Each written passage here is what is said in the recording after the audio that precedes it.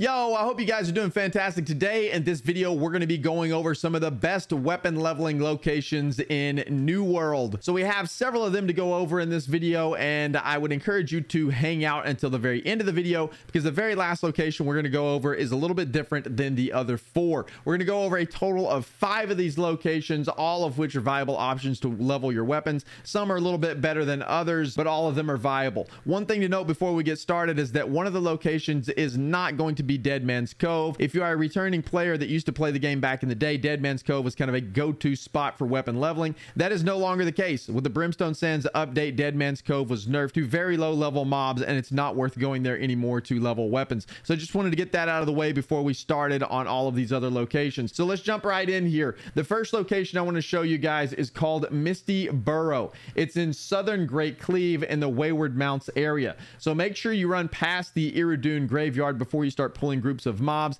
That is not where you want to start. You want to go on into the area just south of there. So this area is full of level 47 to 48 lost enemies, and you have to be very careful not to leash the enemies here. There's several pulls that you'll make, each yielding a decent amount of weapon experience, but if you pull the enemies too far away from one another, they will leash, and it is very easy to lose aggro. And if you lose aggro on the groups of mobs, then your weapon leveling experience is obviously not very efficient. A couple of things to point out here as you're running through this particular area is that there is a lot of weaving in and out of these little cottages or in and out of these little houses. So you'll see here in just a second, I get myself stuck in a couple of pretty sticky situations. Ideally, you'll want to go in there, be very mindful to not get yourself stuck by jumping out of windows, etc., and then pull them down here to like these little courtyard areas. That's where you'd want to kill them. You don't really want to try to burn them down inside of the house. So like, for example, here, whenever we run up this house, I get stuck here in the corner because I jumped out of the wrong window or tried to jump out of the wrong window right there.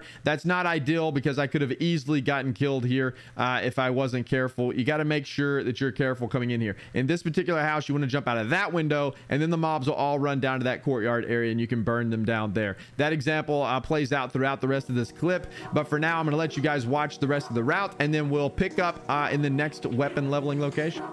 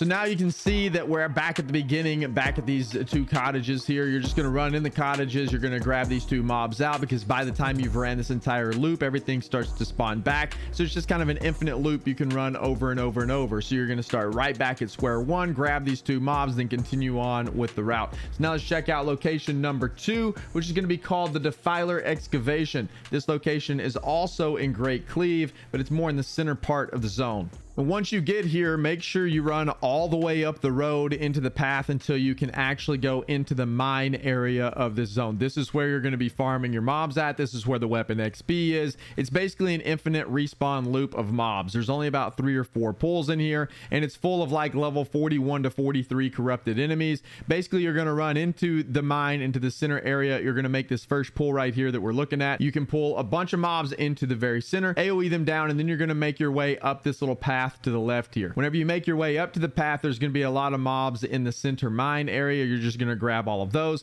kind of rinse and repeat, gather them all up, AoE them down, and then you're going to move up the path that you see right in front of you, up there kind of along the ridge line. You're going to get another pool, and then after that pool, you're basically going to jump off of the side of a cliff into the mine entrance again, and then you're going to run into the mine entrance and just kind of rinse and repeat over and over and over. So I'll let you guys take a look at the rest of this run, and then we'll move on to the next location.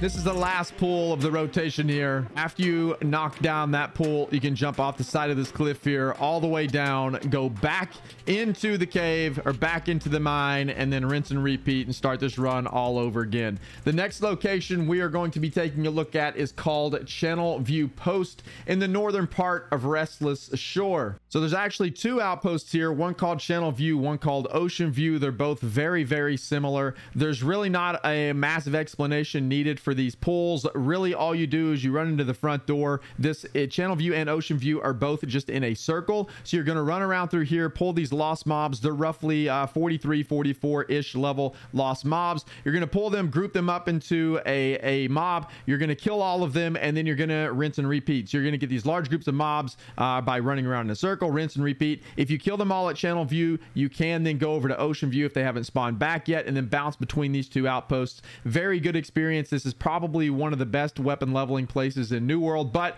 it usually is very camped. So if this place is camped, then you can obviously go use some of the other locations. And if one Channelview or Ocean View is camped, then a lot of times somebody will just camp one of them, Channelview or Ocean View, and leave the other one open, so you can just kind of wait around for the mobs to spawn back if you want to go that route as well. They do spawn back pretty quickly, but no long explanation needed here for this one. There's really no reason to show you the entire route. It's just literally a circle, pick up the mobs, and then move on. The next area we're going to talk about is called Hibbotsfield. This area is located in the northern part of Mourningdale, and it contains level 50 corrupted enemies. Hibbotsfield also has several cornfields within the area, making this a great place to farm additional resources as you farm weapon experience if you choose to do that. This is pretty much just a circle as the other ones are as well. You can just run around these fields, gather up the corrupted mobs, burn them down, and rinse and repeat. By the time you get all the way through the route and back to the beginning, everything spawned back, and then you can just run the route pretty much infinitely. One thing to point out here though is that a lot of these pools are not quite as large as some of the other areas. There are a few very good pools in this area, but they are not super consistent. You'll have a few at the very beginning,